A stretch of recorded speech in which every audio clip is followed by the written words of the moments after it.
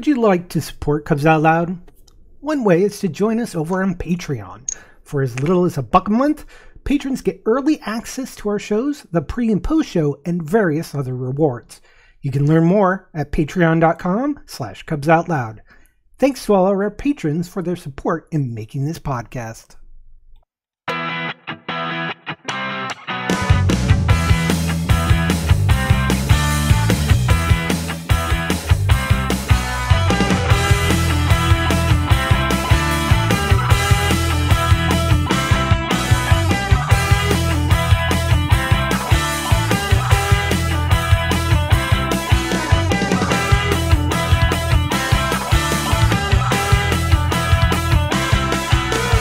It's Sunday, January 16th, 2022.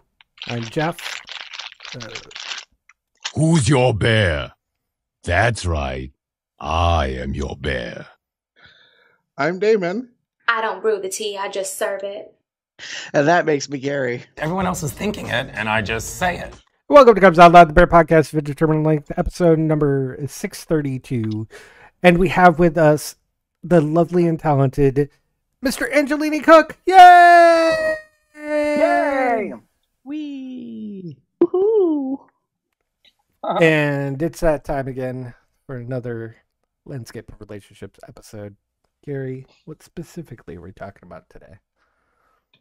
Well, it's a new year, and so people usually at this time of year tend to make expectations of themselves that they may or may not hold fast to over the course of the year. So, Edward, we're going to have a conversation, I think, about goals and accountability. Yes. This is probably something that I talk about all the time. So, for a second, I thought you were going to say all damn day. I mean, yeah, that too. So it's something that I enjoy talking about. I have a lot of really cool analogies for how I like to talk about setting goals and being accountable. And I think it's a good way to just kind of start the year. Just to kind of throw some personal flair into there. It is also something that I apply to my daily life and have found a lot of success, especially these past 2 years. So I know that we have talked about, or I have mentioned this therapeutic model that I like to use a lot called acceptance and commitment therapy. And one of the, or two of the domains with acceptance and commitment therapy, also known as ACT, is valued living and committed action. And when used at the same time, we can use these in order to set goals and to practice accountability.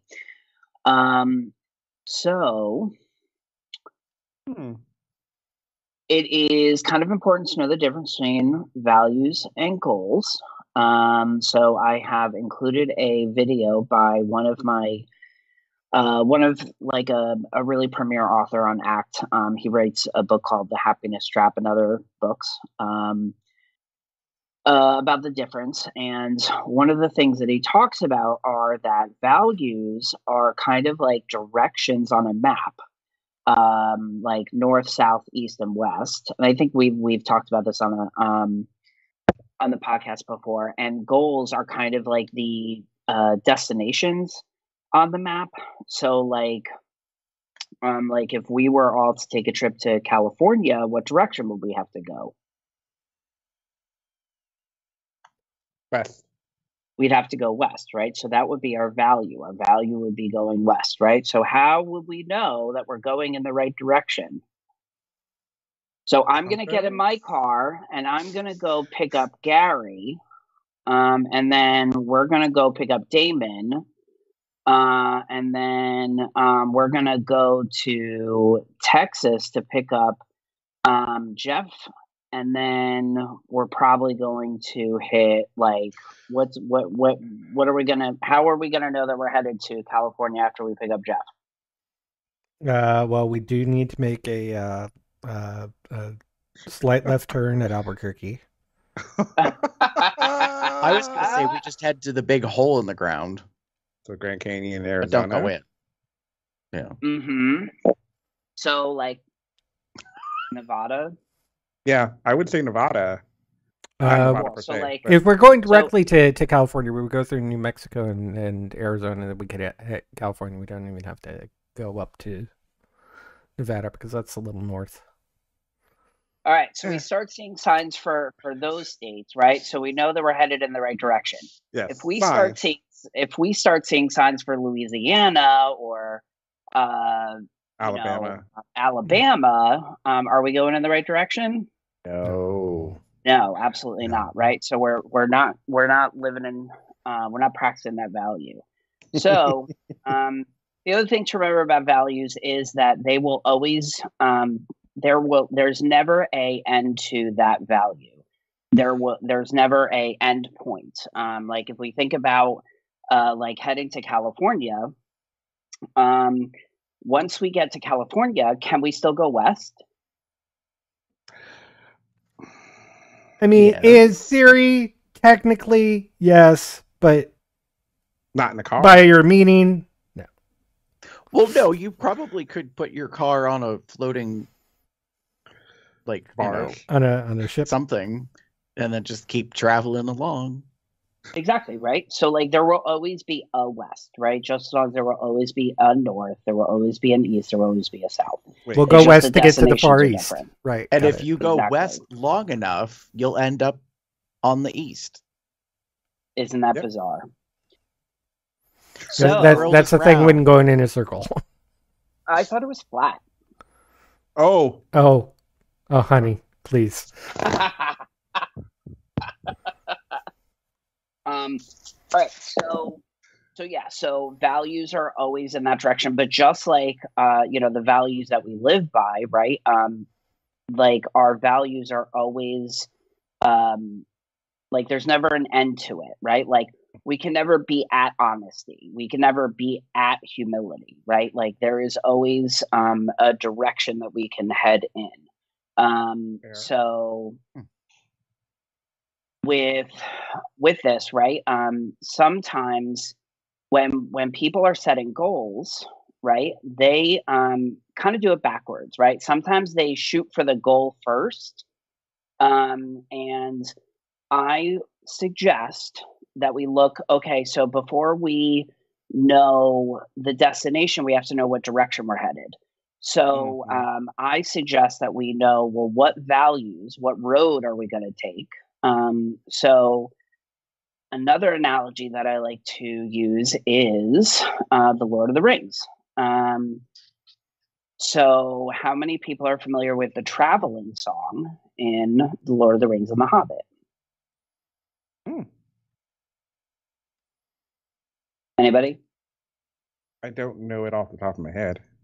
All right. Well, Bilbo had a song that he sang that Frodo also sang in the Lord of the Rings, and this was, I'm going to read the portion of it that Bilbo recited before he left Hobbiton, or before he left the Shire to go to Rivendell in the Fellowship of the Ring. So he said that the road goes ever on and on, down from the door where it began. Now far ahead the road has gone, and I must follow if I can, pursuing it with eager feet, until it joins some larger way, where many paths and errands meet, and whither then I cannot say.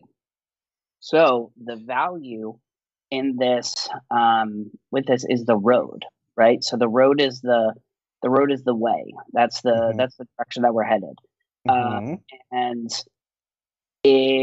it's going to have a lot of different directions, right? We just need to know what direction that we're headed. So,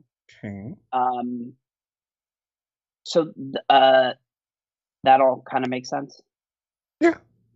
Okay. So far. I mean, yeah. All right, cool. How many values do you think there are? Oh gosh. Infinity. There's a bunch of values, right? True. Yeah. So in order to do that, usually when I'm talking to one of my clients, I usually provide them with a list of values. So I have included a link to a list of values. So these are just a healthy resource. Think about it like kind of like your compass. And what we can do is we can look at this list of values, and we have 4 different areas on the map that we can go. Okay. We can go in the direction of work and education. We can go in the direction of relationships.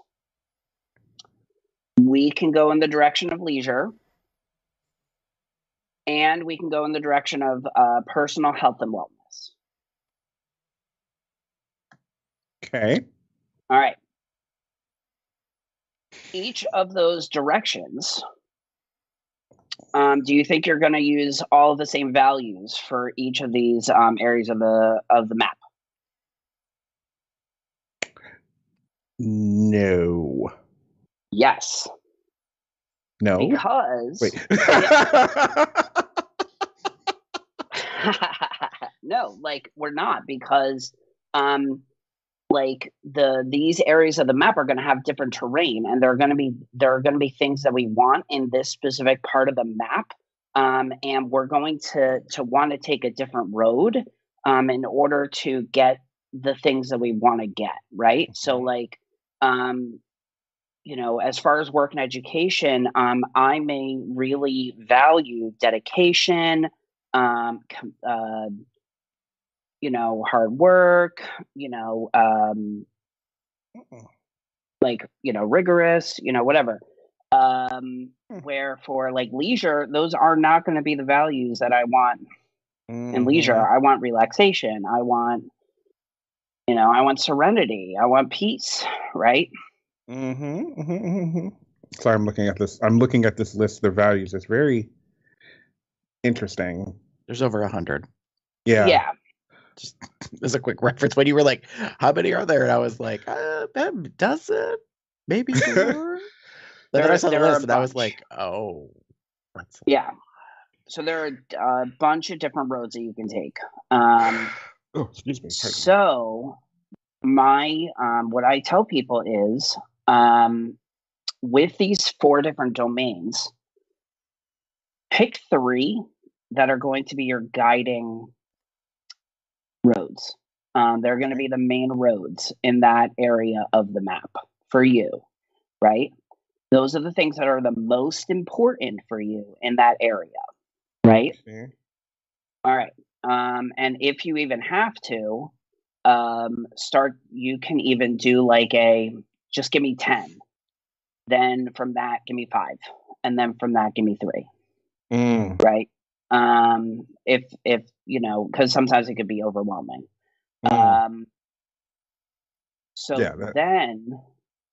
right.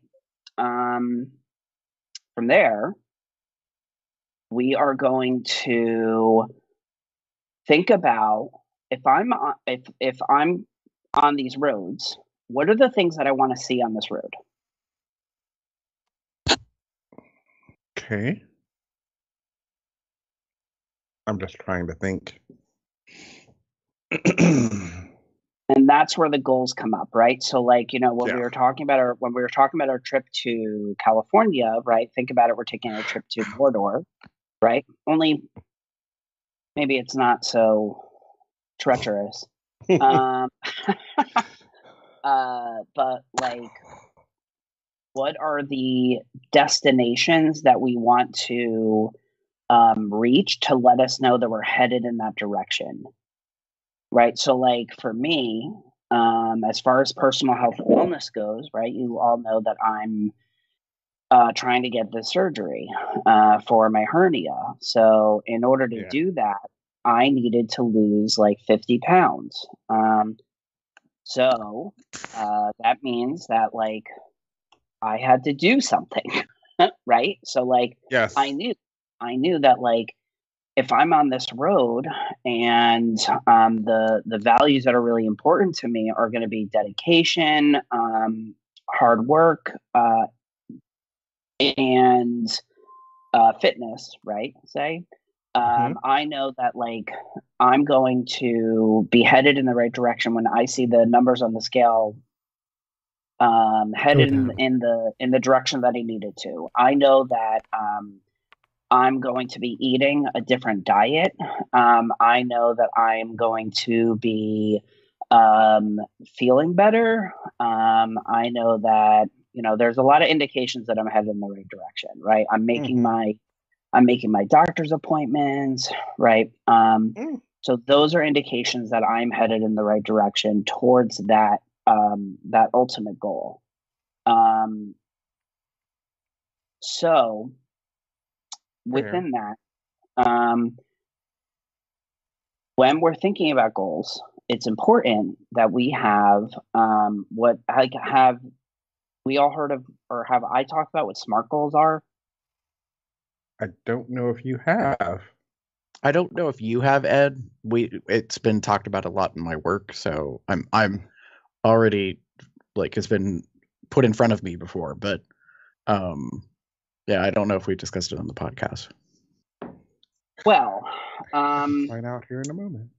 Yeah, so when we're talking about like what SMART means, that means that the goals, right, the destinations on this map that we are setting for ourselves can be specific, right? So like, it is a realized thing, right? So like, let's take this personal wellness goal, right? So like I knew that I needed to get to 225 pounds. That is a specific goal. Meaningful, right? So like a meaningful goal means that like, is this in line with my values, right? So like, yes, if I get to 225 pounds, I am headed in the direction of fitness, hard work, and wellness, right? So for adaptive, that is, what is it moving me in the direction that I believe that I want to go in order to improve my quality of life? Yes, I can say that would be. Fair. Is it realistic? Right. So one of the things that I find with maybe my clients, maybe even with myself, I may set some goals that may not be realistic, right? They may be like things that I long for, not things that I desire, meaning that like I may not be able to get them. And so I have to make sure that the things that I am putting in front of me are things that are obtainable. So can I get to 225? Yeah, absolutely. Here's another example. When I started on this journey, they suggested that I do weight loss surgery. And I said, I appreciate that suggestion. However, I think that I would like to try to do this on my own without that intervention first. So that would be a good gauge of, is that realistic, right? Like, do I have evidence that I can lose weight on my own, or have I tried this before and this has failed? And that is where we would want to have those conversations of weight loss surgery, where that would be more realistic. But yeah, so that would be an example of realistic, and then time framed, right? So like, we want to make sure that the goal that we're setting has a time frame, right? So like for this one, in 6 months, I wanted to have lost 50 pounds. Realistically, that was possible. And I did it, right? So so there's that. But then also, if I were to say I want to lose 50 pounds in 2 months, that's not really realistic without some other kind of intervention. Yeah. Right. Something drastic would have to happen for that to be a realistic goal. Exactly. So when we're talking about goals, right? So that's kind of the framework that we use for making goals. And then as far as the steps go, goals are a journey, right? So think about it kind of like a trip to California, right? With a beginning, middle, and an end, right? So we're going to have an immediate goal.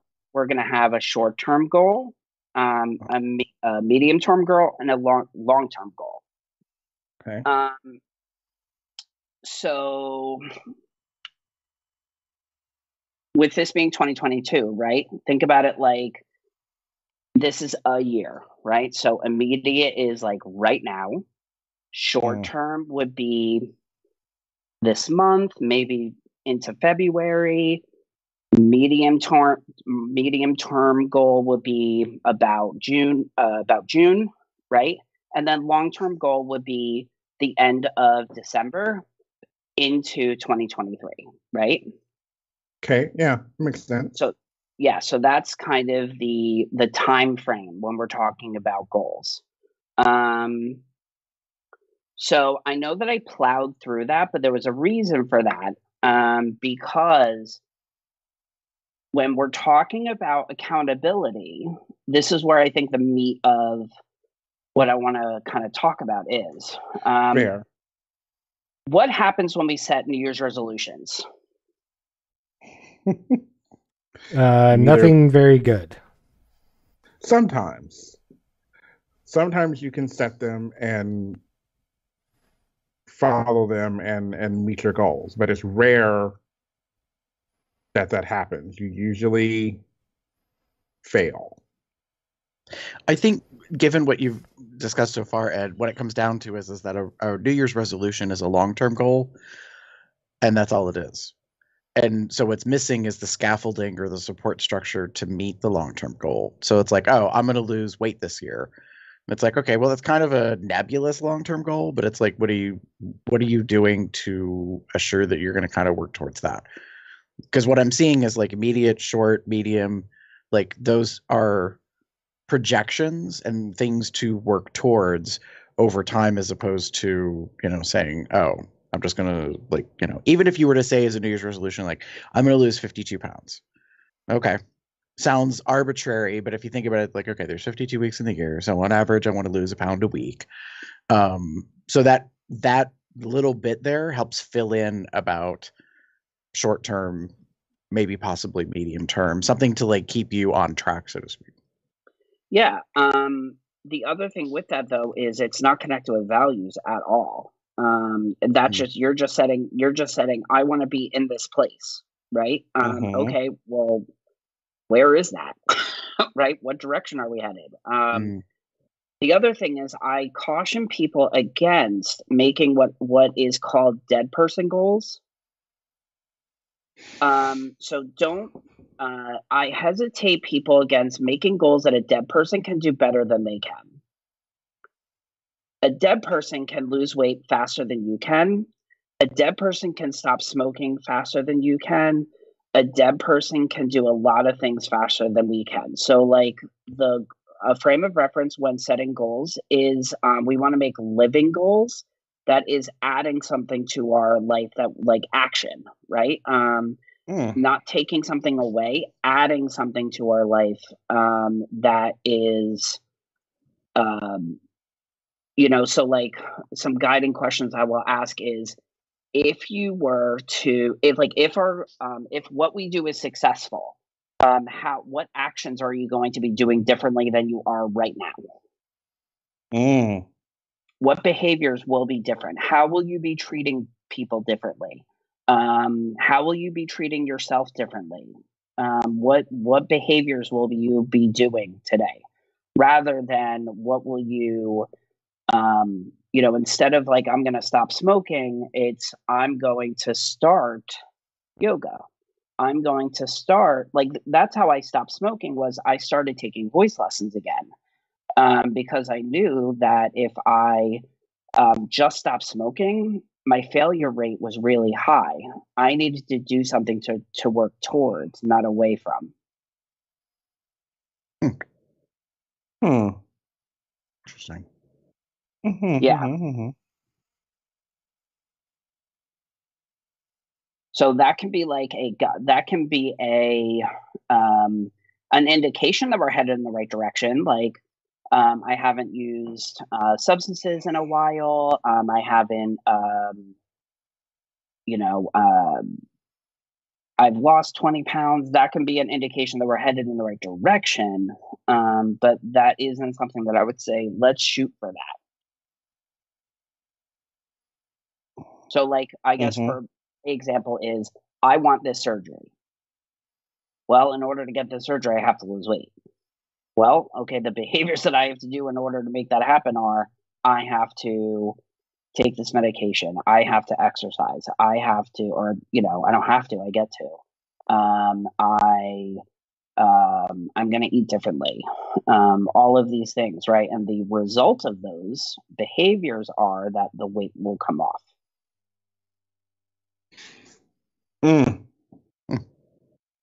Yeah.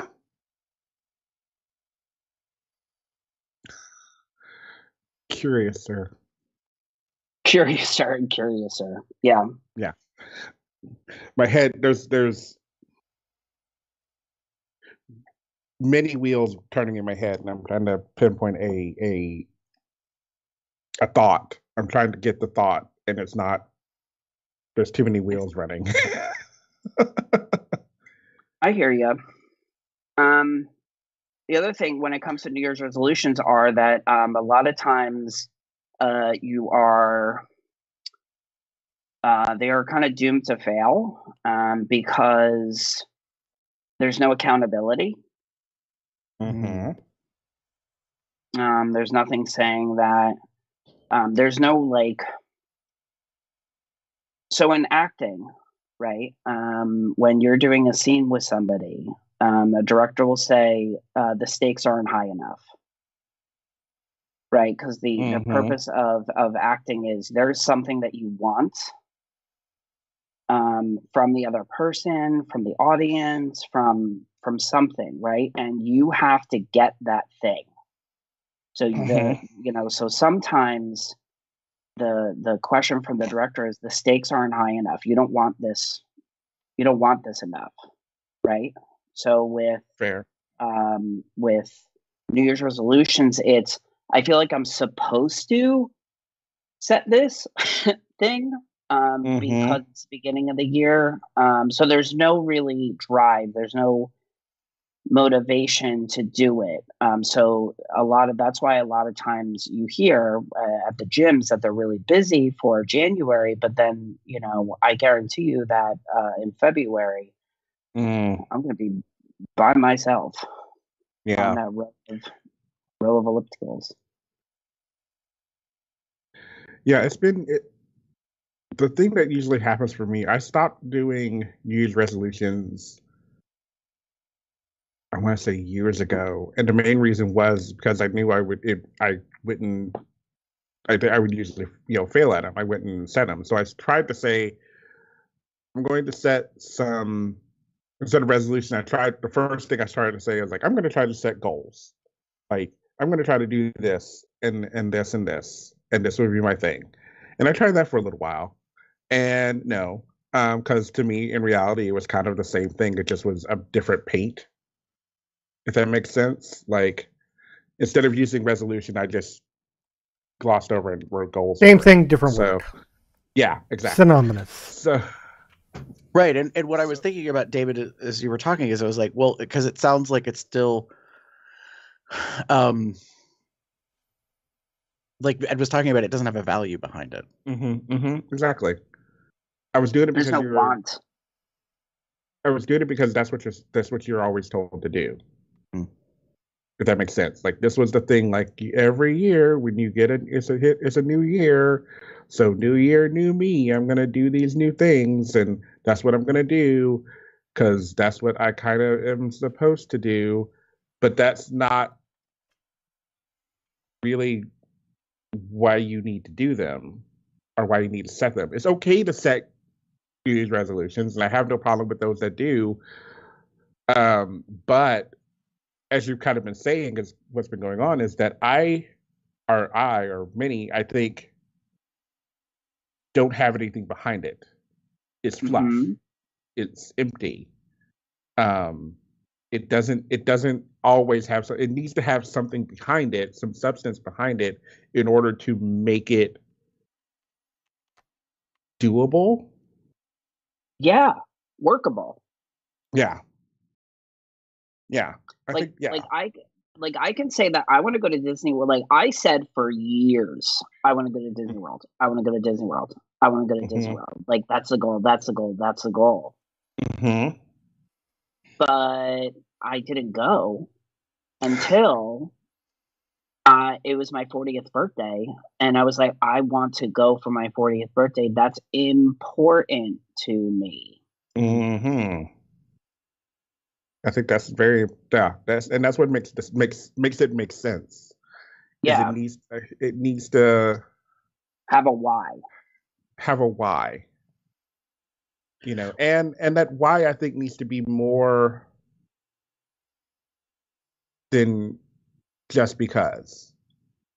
Well, right, and I think the thing that's been part of the most recent discussion about New Year's resolutions is often people are talking about a destination, like a achievement.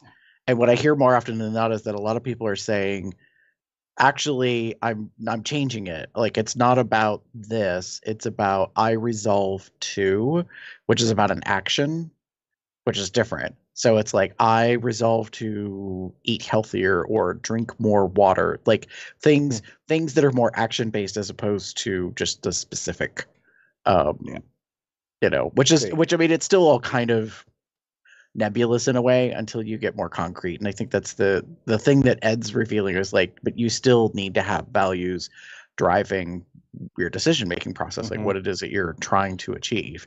Otherwise, it's like, because really what it comes down to is I used to ascribe to this thing that I had learned when I was in corporate training was like always ask why, and a minimum of 3 times in a row. So like when you start something, it's like why, and then you ask again why, because usually the first why is on the surface. So it's kind of like this, like, it's like, oh, I'm hungry. Why? Well, because I just saw, this advertisement on YouTube.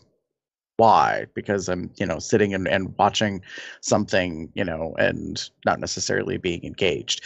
Do you know what I mean? Like, so it takes a couple of times to really get a little bit deeper into whatever that is. But that's a lot of that little bit that I just talked about is a lot of practice, like to think deeper about what motivations are and what's happening, because it's more about, are you being emotionally driven or logically driven in the moment? Like what is the motivation of your thought process, those kind of things. But anyways, so I think that folks tend to not necessarily get that deep. And I agree with you. Like, I think there's a lot around the end of the year, the beginning of the year, people are like, I'm going to do these things. Something that you said, Damon, stood out to me that I wanted to make a comment on was you were like, oh, new year, new me. And there's a part of me that's like, what's wrong with you now? Why you got to be new? Like,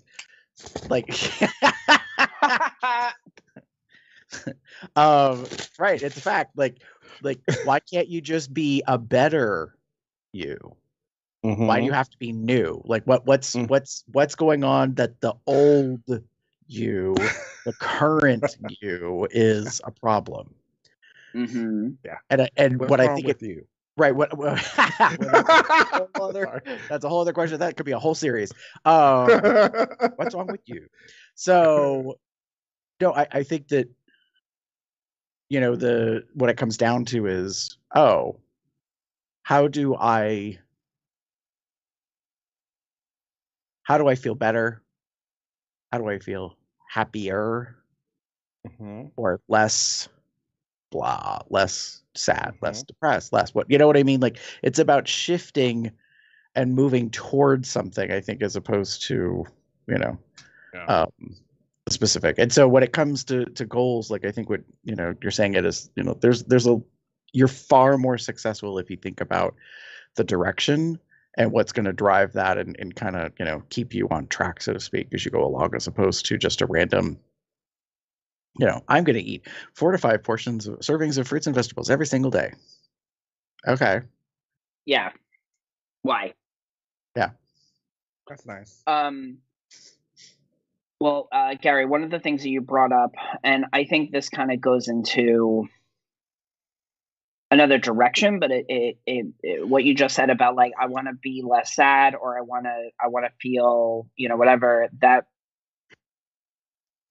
I had like this reaction of like, well, what are you avoiding? Like why don't you want to feel sad? What is it? Now I'm putting on my therapist hat, but I think that a lot of times we become avoidance. Like we run away from things, right? Like we feel uncomfortable, so we run, right? Like that whole new year, new me can be, well, I don't like where I'm at right now. I need to do something else, right?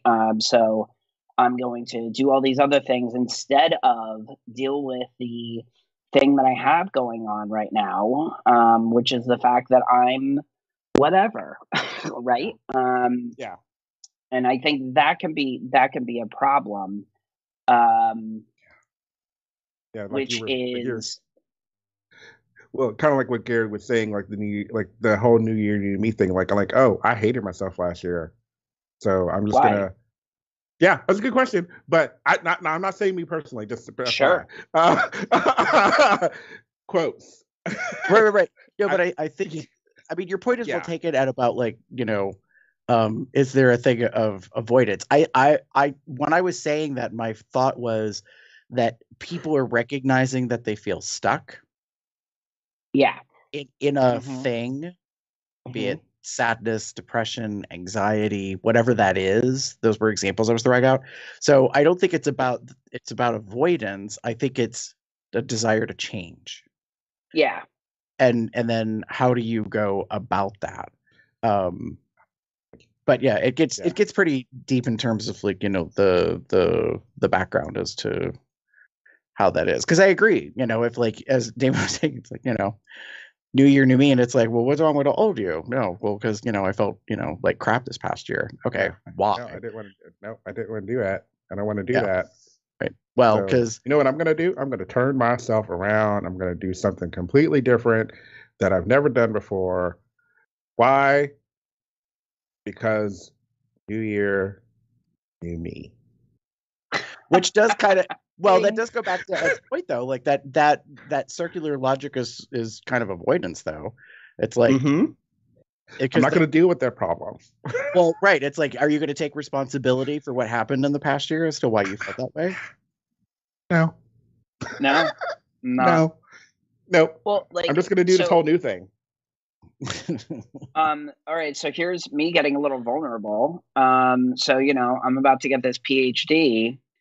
What the fuck do I do then?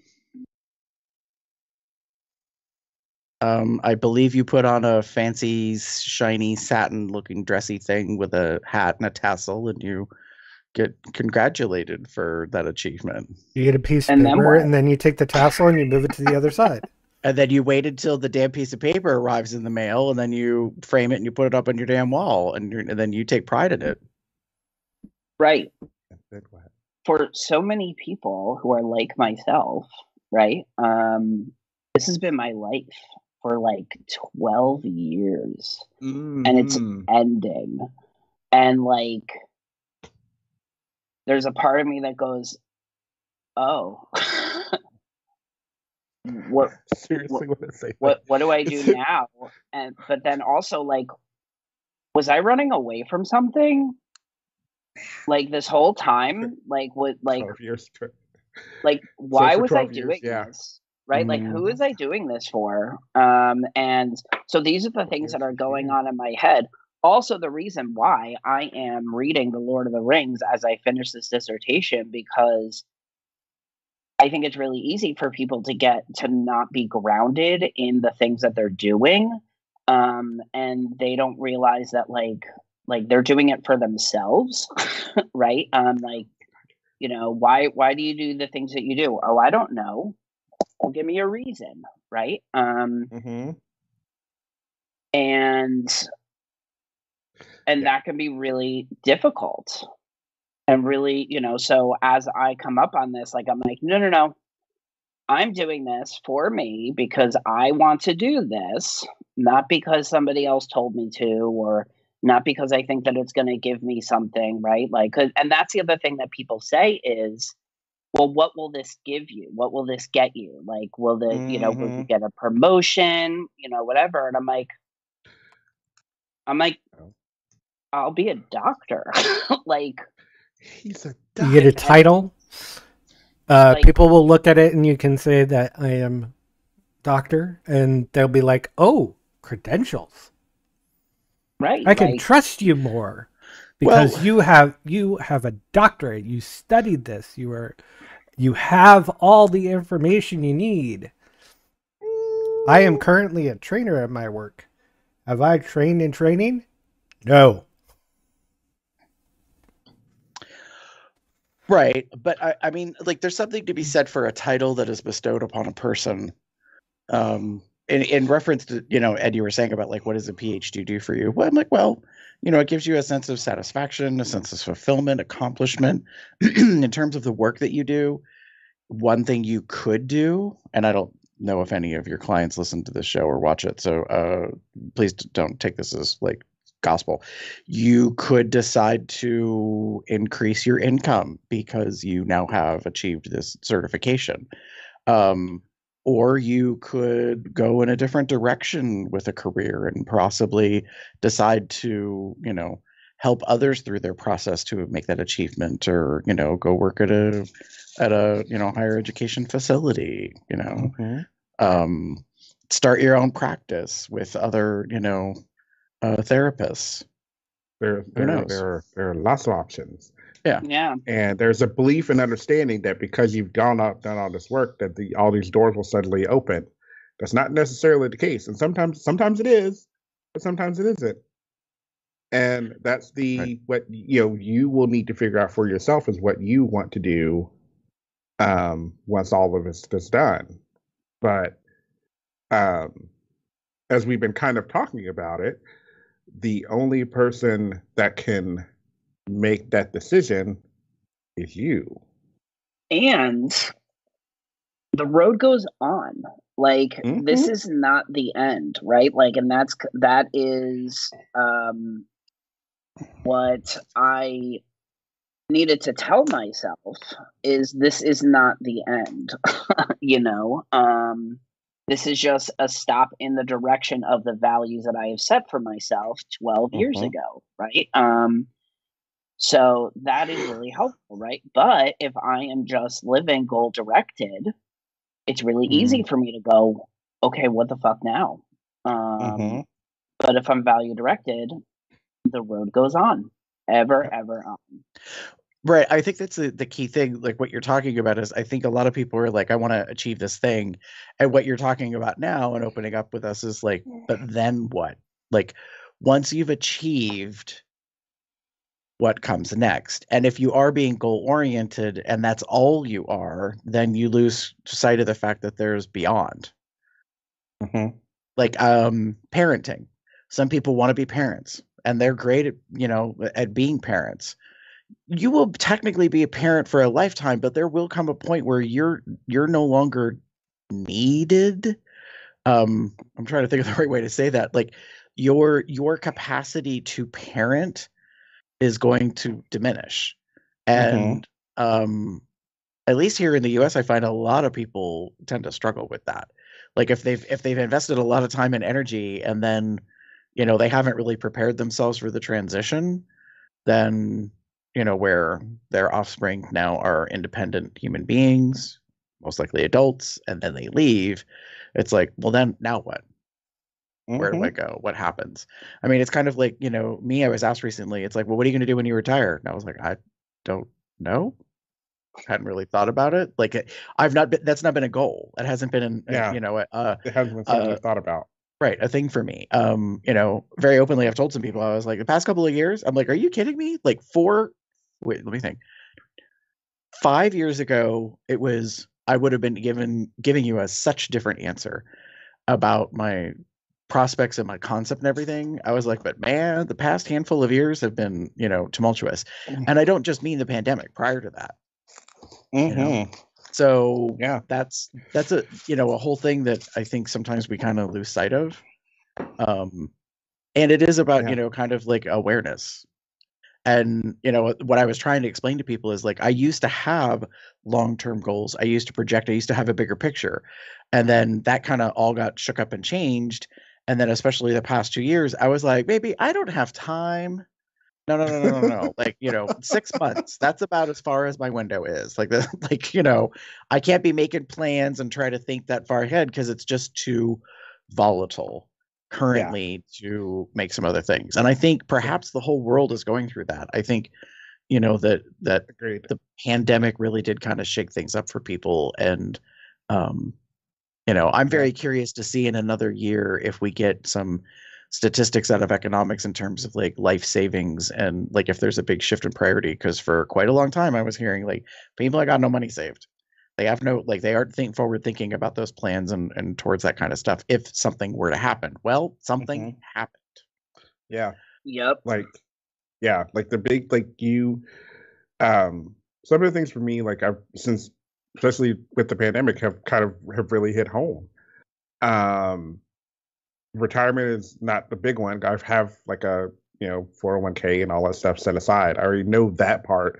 That's literally taking money from my paycheck and going somewhere and I don't touch it. So yay for that. But the pandemic in particular made a lot of things shift and change for me that I'm still dealing with.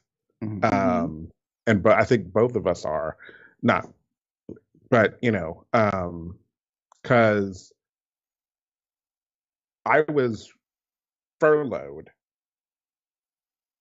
and knowing what I know now, there could have been a possibility that I did not have a job.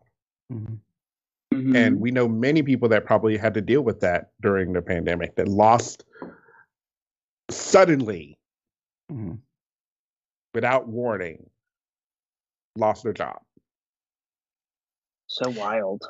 Yeah, it's interesting because I remember when I went off to college, and originally my pursuit was to be a music educator. And that was my freshman year, and I almost flunked out. I'll explain that story another time or repeat it. Anyways, I ended up shifting and I ended up going into hospitality management. And I remember my grandmother saying to me very pointedly, she goes, "Oh," she's like, "that's a really good field." And I looked at her and I was like, "Really?" She's like, "Yeah, people always need a place to sleep. They always need to be fed." Fast forward 2020, 2021, baby, you know what industry really didn't do well? Hospitality. Because while yes, people need to be fed and they need a place to stay, when the world shuts down, they ain't going nowhere. Right. Ain't nobody going nowhere. So they don't need a place to stay. And in terms of being fed, that was all upended. It was sourdough starters was the thing. Right? The world had to be like, oh, we need to reassess. We saw this, let's commute and get back to the earth and back to the way our grandparents and generations did things. And it's like, well, you didn't ever have to really move away from that. We just got really here in the US, I should say, we got really addicted to convenience. And we're still paying the price of that now. We're still seeing that the supply chains taken care of. Yeah. So many things I can say to that, and I'm not going to.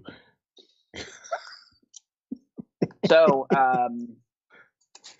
and with that, so Gary touched on as far as goals go, sometimes our goals are just immediate goals.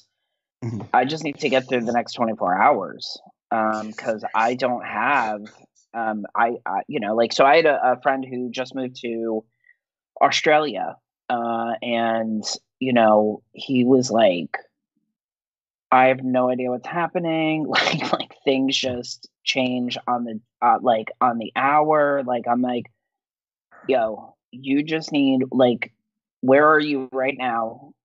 Think about the next thing.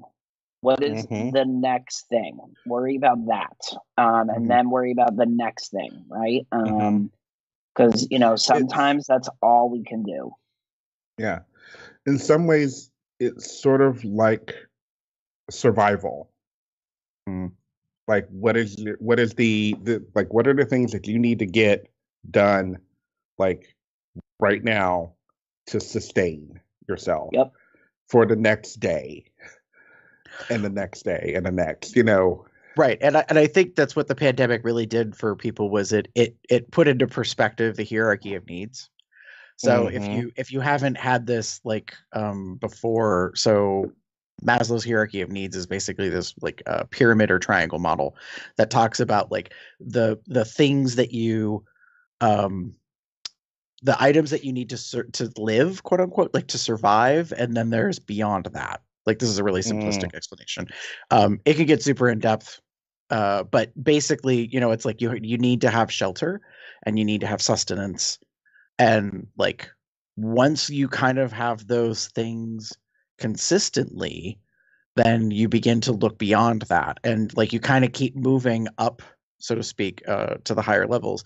And I mean, it's one of the things we deal with in public health. We talk about that all the time.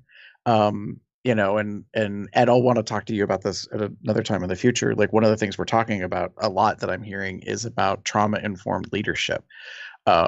This concept of it used to be, unfortunately, especially in public health, the opinion was we focused on one thing, and it's kind of you keep putting yourself at risk to contract HIV. That's been the messaging in the field of work that I've come into. And now they're but there's a lot more behind that. Just kind of figure wagging slightly. Do you know what I mean? Why? What's going there's on? A need there. Behaviorally, these things are happening. And it's oh, maybe because they're, doing sex work. No, nothing wrong with doing sex work. It's it's a way to make a living. But if you're doing this and it's because you need to be able to have a shelter, and sustenance in these things, and there's a big difference between doing it and having it as a reliable income source versus a roller coaster of where am I going to sleep today, and when am I going to eat. And so there's so much stuff that can go into why people make the decisions that they do, and work towards that. And so the concepts of goals and being accountable to them, that could be beyond someone's immediate understanding. And that's one of the things that I've been learning, that not everyone necessarily has the scope or concept of, and that's a little challenging to work in this field, because I think there's generationally some different concepts. I'm finding that people that are my age and younger, in these generations, are much more open to understanding and taking into account a bigger picture, as opposed to, I think, older generations are much more focused on, let's say, you're going to quit smoking. And it's well, you need to quit smoking. It's well, that's fine, but you can't, you just don't quit. Do you know what I mean? There's so much more into that. There's the whole addictive quality to things. There's behavioral coping mechanism. You know what I mean? It goes on and on. And so I think it's all about a shifting of the mindset. And so the bigger, point is, when you're going to look at something, realize that there's a lot going into that, and don't feel overwhelmed about it. I think it's the importance of all these different versions of goals: immediate, short, medium, long term. Take each day as it comes. And that's a big thing I think the pandemic really kind of taught a lot of folks is, This is what I have a bandwidth for, you know, and that's why even I kind of still do that now. You know, I look at things on a week to week basis, maybe month to month, and a little bit, but I think it's just difficult because of the shifting sand of the general public health. People want to go back to normal, but what I think nobody's really understanding is that there isn't going to be a back to. It's all just different. This is normal. Well, I think it's the current normal. I'm hoping for a new normal, quote unquote, in which we find that this turns into more like it's never going to go away. It's not going to be eradicated, at least not in the near future. And so it's about adapting to whatever that is and how we address that. So, you know, it's like, okay, maybe this summer we can see a lot more comfort in terms of travel without restrictions, and people will feel like they're getting a sense of like their personal freedom back. I think that's what a lot of people are fighting at this time is, you know, they're like, you know, that's one of the things I've been telling my coworkers. I think when I realize it's all a tangent, but you know, people are pushing back on, you know, all these mandates and different things because we live in the land of the free. I can do what I want. Well, within reason, and we've gone so far. We've gone over 200 years. Do you know what I mean? Of just like progressively doing what we want, as we want, when we want, and then to have the whole system kind of come like to a screeching halt almost, I think really shook a lot of people up. And they just did not. I think we as a society failed to give our own like country persons the ability to cope. How do we address drastic change in a very short period of time? I come from a decade and a half career in a field where we put out fires every single day, every single week, like 52 weeks a year. So I had very little difficulty with just pivoting and going in a different direction and being like, okay, this is where we go. Now we have an obstacle. Let's go around it. Let's do this thing. Let's problem solve. That's part of my skills and my capacity. I am not everybody. And I think a vast number of people were like, wait, what? Like, you know, they just, who the fuck pulled the emergency brake? You know, like they just were not ready. And it really, I think, broke people. And one of the ways that I think people feel empowered is to like take a stand and be like, don't tell me what to do. Like, I have rights. I have freedoms. And it's like, well, yes and no. Like, in a way, you kind of have some illusions of those things. But that's a whole other issue. Okay, David. Just having like I'm sitting here like having this like, ooh, yeah, can't audibly say what the feelings are. Yeah. So now that we're in 2022, I think this particular episode, I realize we kind of got off topic for a bit. I think it's important because it's the beginning of a year, and we always, for some reason, which is kind of ironic to me, the world is not new. You know, the planet that we're on, it keeps spinning, it keeps rotating, it keeps on its, path. One day is nothing but another day. It is nothing but another rotation. And yet we as human beings, boy, do we like to have confinement. And so we create time. Time is a construct. Time isn't really a thing. It's just a way to relate things. So we say there are 24 hours a day, 7 days a week, 365 days in a year. And even then it's an imperfect system because every so many years we have to like make up time or account for more time because, somehow. For some reason, even though it technically doesn't really exist, but whatever. Right. So, we get to this thing called the new year. And my point is, everybody's like, oh, it's a new year. It's like, baby, it is nothing but another day. Yeah, that's a big one with me. You could start 5 minutes ago. You could start in 20 minutes. Doesn't have to be January 1st. Exactly. Right, but I think we constructed it as human beings because it gives us an anchor. And people need to be able to have a foundation. And because we've because we moved away so much over centuries from our nomadic like existence to just kind of pick up and go or do whatever, we really shifted things. And while it's great that, you know, we have conveniences, and a lot of the conveniences are available to us because we stay rooted, the downside is, yes, but that also kind of limits things. Mm-hmm. And so we live in one of the most advanced times ever in our like human existence, that we can practically do anything, go anywhere. But you know, it's a little difficult. You know, we're all part of the similar generation. I remember when I was really young, the idea of traveling to go across the country, that was a big freaking deal.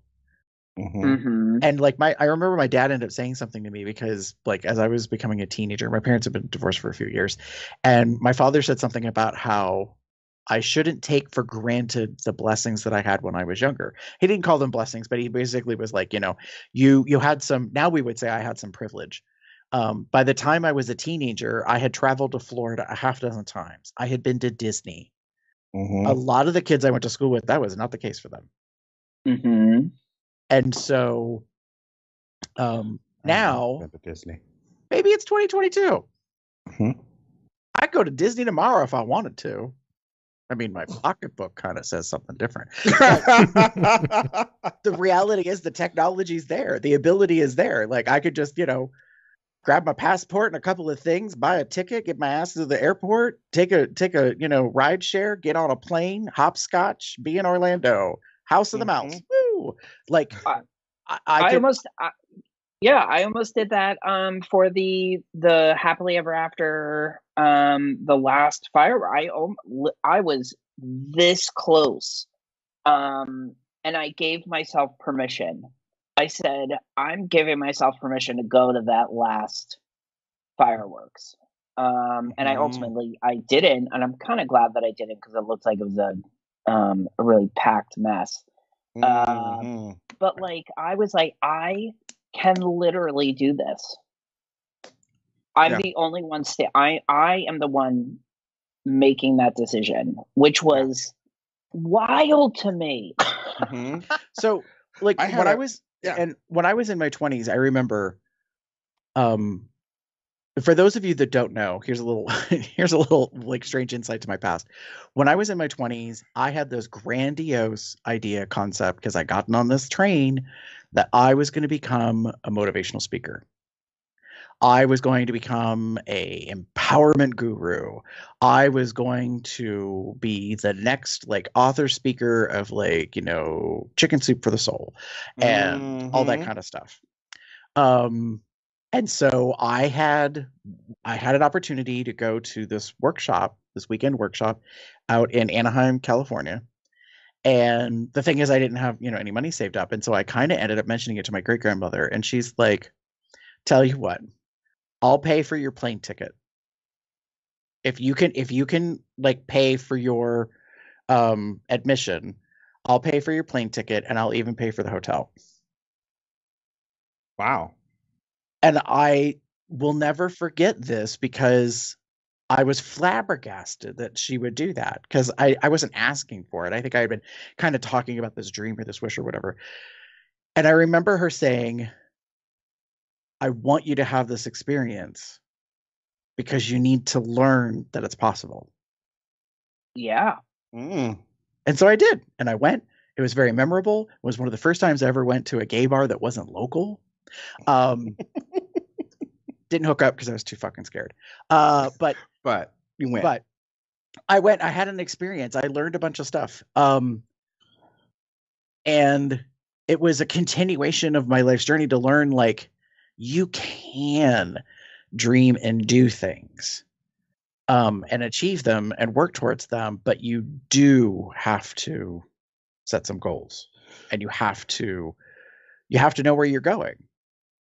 Like, you have to think about those things and take it into account. And that's the thing I've, like, this is me being vulnerable. This is the thing that I've been struggling with the past handful of years, is I lost all of that. Like, it all just kind of went away. Like, I have issues of regret don't really like to think about that as great regret, but I took a lot of things for granted. And then when what I took for granted went away, it upended a whole bunch of stuff. And I was like, well, fuck, now what? Mhm. So it really kind of shifted things, and it made me think about stuff. And so now that we're moving into 2022, I think it's good that we're talking about this concept of like values and how you turn them into goals, and like, you create these kind of concepts of achievement and milestones, because I think we all, have spent 2 years,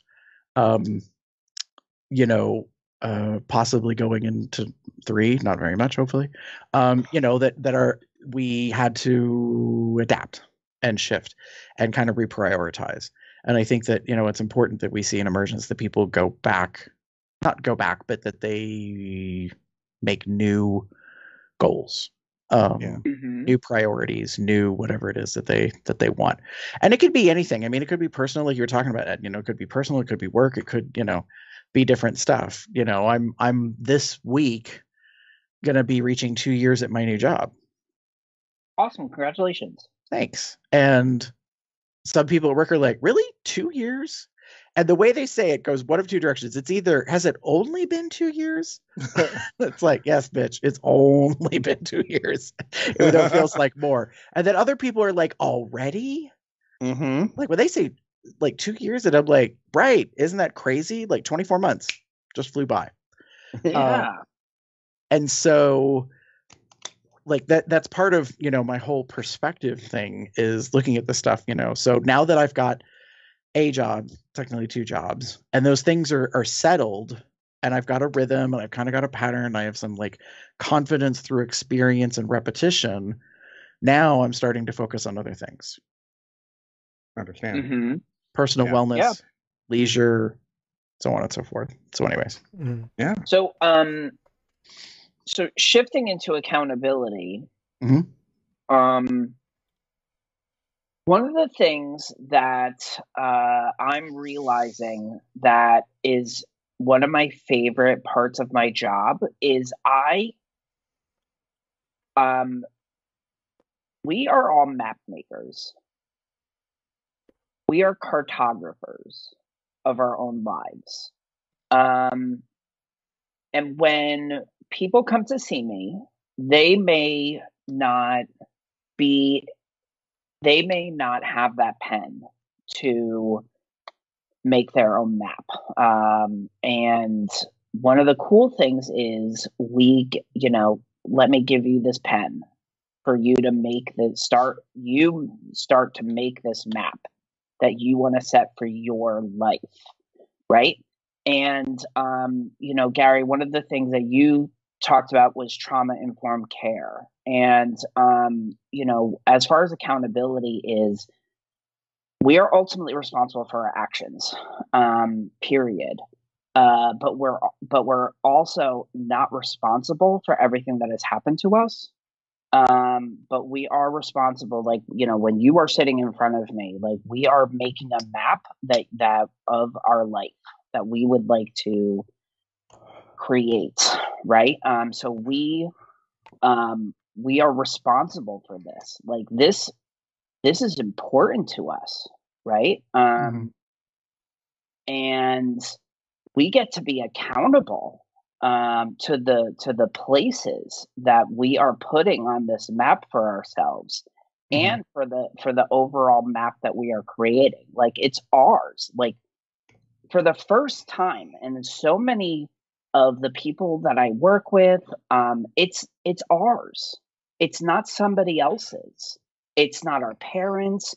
It's not the states. It's not societies. It's ours. And that's really empowering, our map. So, like, one of the things that I like to be mindful of, to remind people, is that this map is going to include barriers. There are going to be hills. There are going to be mountains. There are going to be, like, those drawings of blowing winds, right? And those represent our feelings, different situations, our emotions, our urges. memories are going to happen, and we have to make sure that we have all the needed resources that we need in order to handle those situations, right? So we need to have these, coping skills. We need to know what we need to know in order to go on this journey. And one of the other things is as we go, so the other thing is with that is that's going to happen. Like that is an understood, that will happen. I'm not going to say that that's not going to happen. I can't say that. Like that, like these things will happen. So the other thing that's going to happen is we're going to want to avoid this. We're going to want to run away. We're going to want to hide. We're going to want to do all of the things that we did do before we made this map that wasn't working. So we have to be mindful of the times when we want to put the map down and also be mindful of the thoughts that we have, like the patterns that aren't helpful and that get us caught in, the thicket, and just get us stuck, like what Gary was talking about. So we have to be ready and willing, and it's not easy to be willing to address those patterns that we have created for however many years. Fair. That isn't easy. The other thing to remember is we can always change our course. We can always choose a different path, but at what and whose expense? So I want people to honor their values and their commitments. So know your why. There's a reason why you are on this course. And if you choose a different course, which you totally can, you are responsible, you are accountable for that. But know that there is an expense to that. Sure. That why changes. Also, we're on this Lord of the Rings thing. Have a fellowship. So I have this weight loss thing. I have two friends who, when I told them what was going on with my health, they were like, okay, well, we're going to lose weight with you. We're going to do this with you. And we have a text group and we hold ourselves accountable. Like we are synced up with our Apple Watches. And like they have they have been rock stars. They have they have pushed me. And I push them, and it's been really great. And then I've done this with other friends where we've sat down at the beginning of the year and we're like, what do we want to do? Like, which direction are we going? And and that's been really helpful, especially with me. I have so many things going on that sometimes I need other people in my life to be like, hey, what about that other thing that you said that you wanted to do? Oh, fuck, thank you. I forgot about that thing. So having that shared accountability is really good. Having that fellowship is good. Like we talked about creating the party, right? So the other thing is guilt.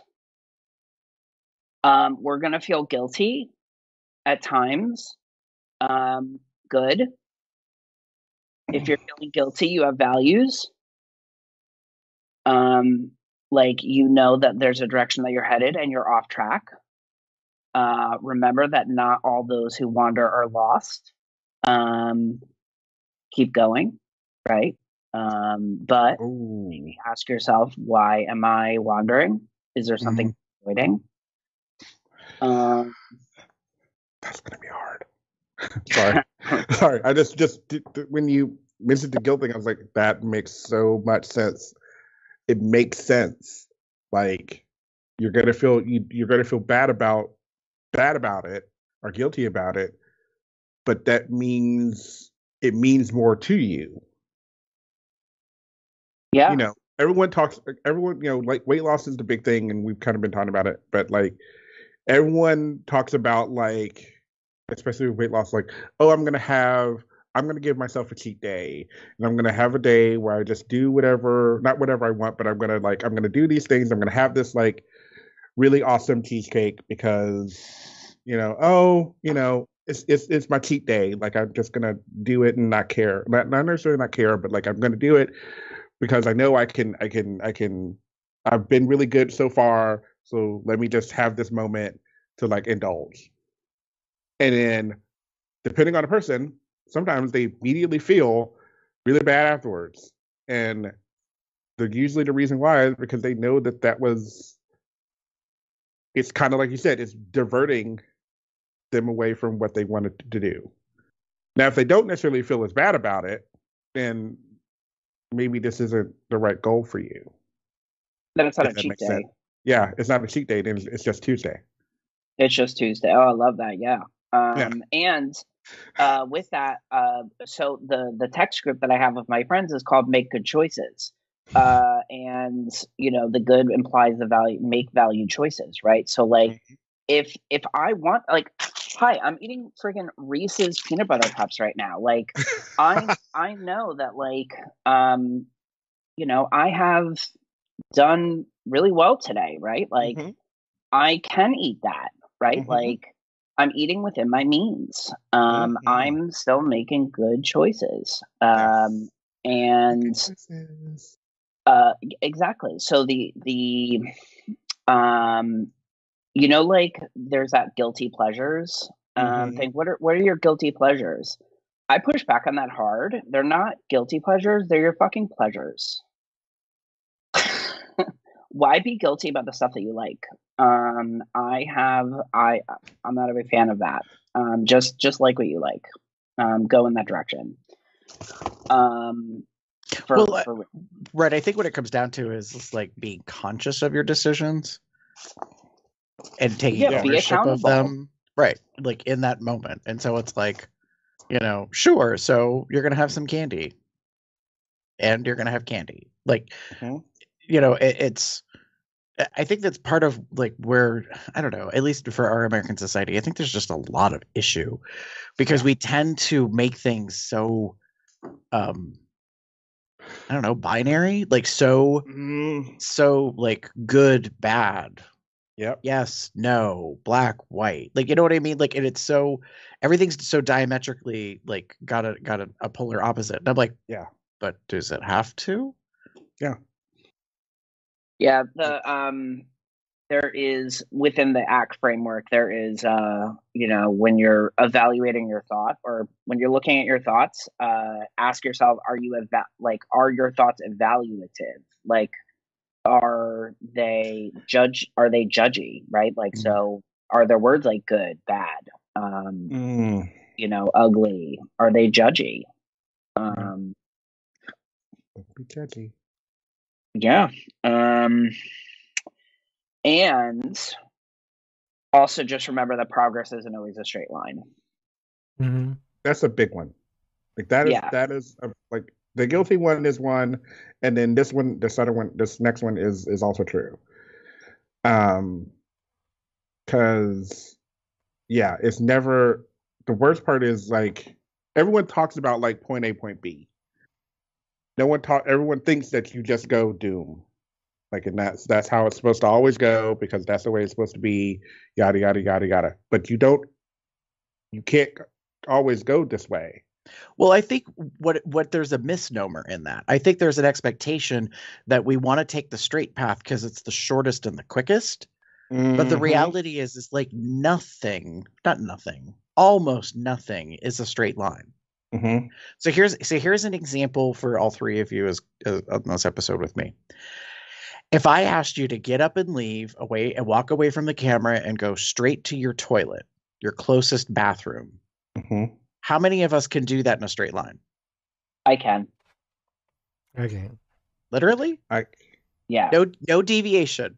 So when you go, Right. So the toilet is right on the other side of that door? Yes. Like straight ahead. But it's not the toilet I would use. I was just being difficult. But there is a toilet right on the other side of that door. Nice. Straight across from the door. Yes. Yeah. I hate bathrooms like that, but anyways. I'm just not a fan of putting a door straight across from the toilet. Like, who does that? If I were upstairs, like, I couldn't go straight from my, bed to my toilet, but when I open the door, the toilet's right there. So you don't like bathrooms like that. That's your problem, Gary. I'm just not a fan of it, because my thought is, if the door opens, someone's going to see. Right, like, I mean, I'm like... You're pooping? Yep. Right. But my point in this analogy was, even in our own homes, you can't get directly to any other destination point. You have to divert. You have to, you take a path, but the path is not straight. So for me, I would have to get up out of this room, go out through the door, into the hallway, and kind of almost make a U-turn. Because literally, for me to get to the toilet in my home, it is directly across. It is a straight line from me to it. The problem is I have furniture and a wall in my way. Like I can't get directly get there. Yeah, right. like if I have to go around the obstacles, I'd have to go through 2 walls. Correct. And a hutch that I don't want to hurt because it's beautiful. So because we're all, what is it? Because we're all corporeal as opposed to non-corporeal. Like, we just can't go through objects. We have to go around them. And that's the truth of our lives. And I think that's interesting that, the people, we kind of, I don't know, we don't think about that, like, I don't think most people, Well, Ed was talking earlier about being our own cartographer, like to make our own map. So I think about like those classic movies where they like show the plane traveling from one destination of the globe to the other, and it's sort of a straight line where it is straight line. Yeah. Right. But the reality is, like, if you've ever been on a plane, really do that. They don't go straight. Right. And also it's like, in the video that I put in the beginning of this, he talks about like valued, like living by your values is about the process, not about the destination. So, which is difficult, right? Like I am, with my dissertation right now, for the past couple of weeks, I have been an anxious Annie, just like freaking out about these results that are in my dissertation, and like, oh my god, and my advisor's like, girl, like, stop, like, we're not gonna not give you a PhD just because something didn't happen right. This is about the process, not about the results. Chill out. Calm down, Mary. This sounds more to me like you had an expectation of the results. No, it's kind of like when we talk about it, a lot of getting the PhD is about the process of doing the dissertation, right? But like I was really focused on the results of the dissertation that but like, spoiler alert, everything's fine. I got statistical significance. Woo! But like there was an issue that I had that I resolved by myself, mind you. I didn't need anybody's help. I figured it out on my own. I totally felt like Bilbo Baggins when he killed the spider without the help of Gandalf or the other dwarves. Mm-hmm. Like, oh my god. So I did that. I did that. Like, technically, Bilbo is not a dwarf, so you couldn't say the other dwarves. He would just be the dwarves. Anywho. So I was really just glommed onto the results, and that, like, the fact that something wasn't right, that meant that, like, the world was ending or whatever, which it wasn't. And it was fine, and I just had to keep on reminding myself, this isn't about the results, Edward. No. This isn't about you.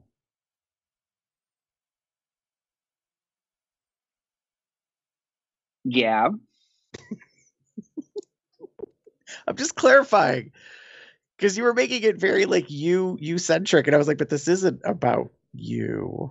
Like, I love you so much, and I appreciate that you were, like, so wound up, but I was like, it's okay.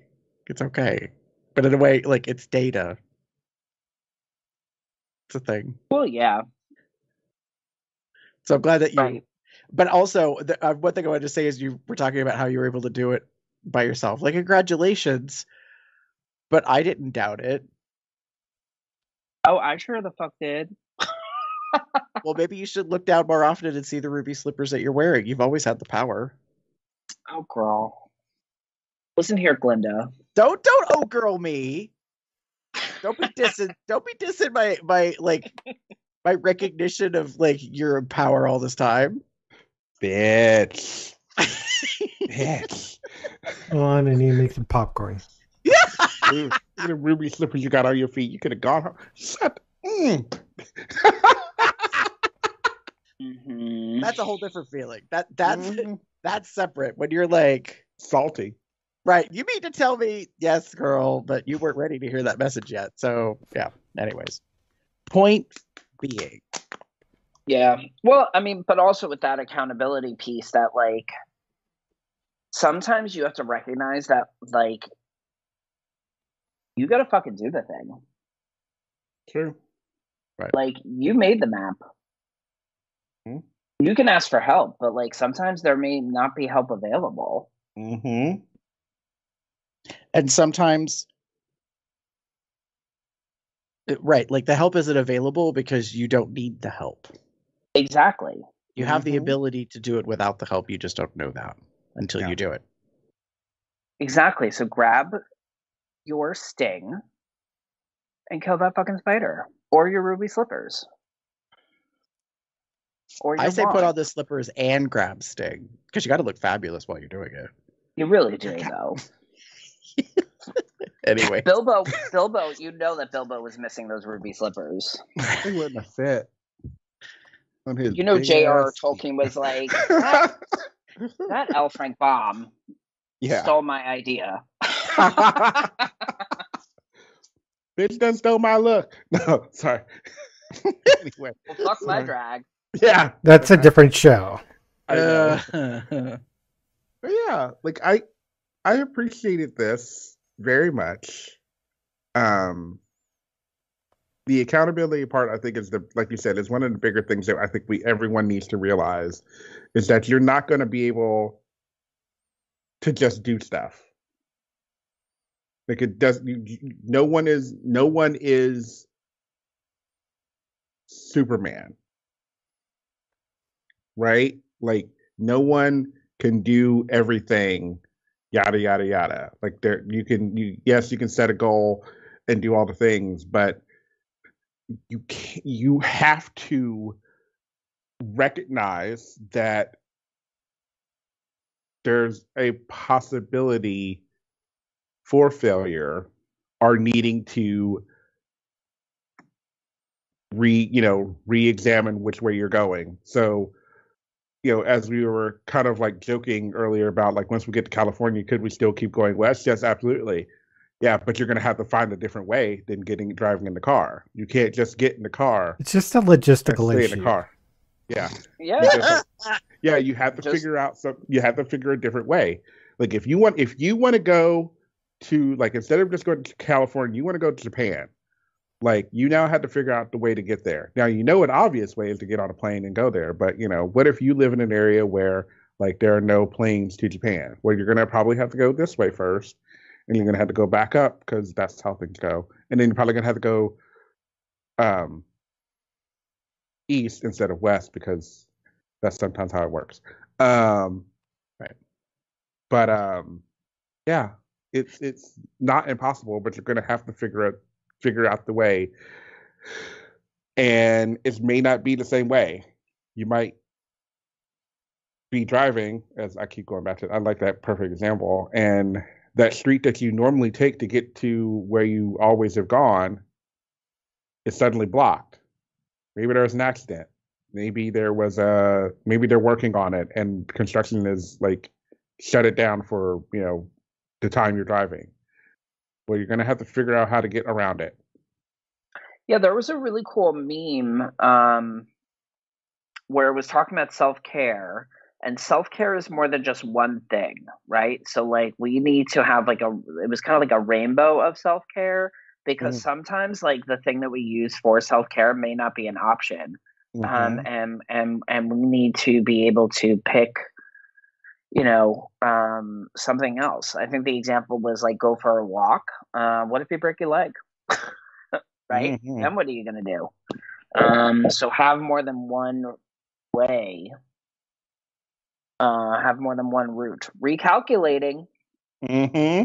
Right, and I think so. The biggest thing is like there will be hazards or hurdles or challenges that come up. Hence, it is not a straight line. You will go around, you will go over, you will go under, you will do something to get beyond that thing, and some of the time, you will do it with other people. They will be your guide. They will be your confidant. They will assist you in that, whatever that challenge is. But then there are other times that you may do it by yourself. And your guide and your confidant. And don't be surprised at the accomplishment of doing it on your own. You know, I did it. Yeah. Sometimes it's solo. Sometimes it's with others. Yeah. Sometimes you need to find those people with the icons above their head in order to form your party. Sometimes you just need Discord. Sometimes you just need Skype. Sometimes you just need a messenger group. Sometimes you just need to give somebody a ring-a-ding. Sometimes you just need to walk down the hall. Or sometimes you just need to ask yourself, can I do this by myself? Do I need Is this a somebody solo else for duty this? I can do? Okay. Yeah. Is this a solo adventure? And if it is, am I up to the challenge? Am I willing to do that? Yeah. Mm-hmm.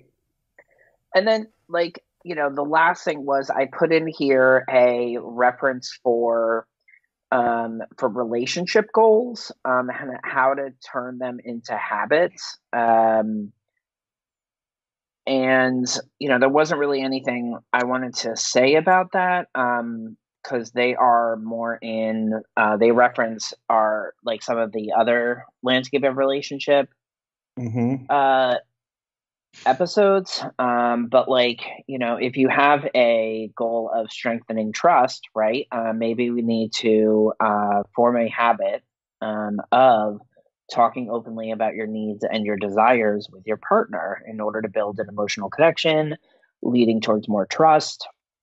And then, you know, if our goal is to increase intimacy, right, again, these are values, right? We need to pay more attention to our partner's bids for emotional connection, right? Like, how are they expressing intimacy, and am I doing the same? Very cool. Good deal. Wow. Oh, you know what? Sounds like that's it. That's the end. There you go. Another great episode with Ed. Yay! We appreciate you so much. I appreciate you too. Yeah. Anyways, plenty of ways to contact us. Let us know your thoughts about this or any episode by popping over to our website, cubsoutloud.com. Shooting us an email at cubsoutloud@gmail.com. Leave us a voicemail at 361-COL-TALK. That's 361-265-8255. You can follow us on Facebook, Twitter, and YouTube at Cubs Out Loud in the appropriate place of the URL. You can join our Entourage chat by going to tinyurl.com/telegram-COL or subscribe to our Google Calendars to find out when we're recording these episodes. Find that at tinyurl.com/calendar-COL. Get some various accoutrements, such as a Cubs Out Loud t-shirt, a hat, a Consent Is My Foreplay shirt, which, by the way, is designed by Smashy. You can find more of his designs over at tpublic.com/user/SmashyTheBear. You can also become a patron at patreon.com/CubsOutLoud, which we've gotten a new patron recently. And you can also just send us cash by going to paypal.me/CubsOutLoud. You can find us on various podcasting platforms at Apple Podcasts, Google Play Podcasts, Spotify, Amazon Audible. Find me anywhere on the internet as Boxset, Box Puppy, Box Cup, Box something or other, and Windgem, WYNDGEM on Twitch, where we're currently playing Out of the Abyss. And then occasionally I'll stream Final Fantasy XIV. Cool.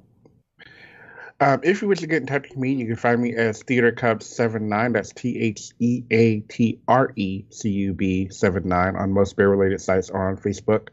Or you can find me as Pup_Umbra on Twitter. If you wish to get in touch with me, you can pretty much find me anywhere online as GareBear73. Ed, as our illustrious returning guest, if folks want to get in touch with you, how would they do so? You can find me on Instagram as Unicub_SexBrainWizard. You can find me on the Tickety Talks as Unicub79. And you can find me on the Twitters as either Eddie H. Cook, or if you want that NSFW content, that's Jeep Daddy 3, but just let me know who you are. I don't need clients or family members seeing that stuff. That's fair enough. And with that, say good night, everybody. Good night. Hasta la pasta. Ciao for now.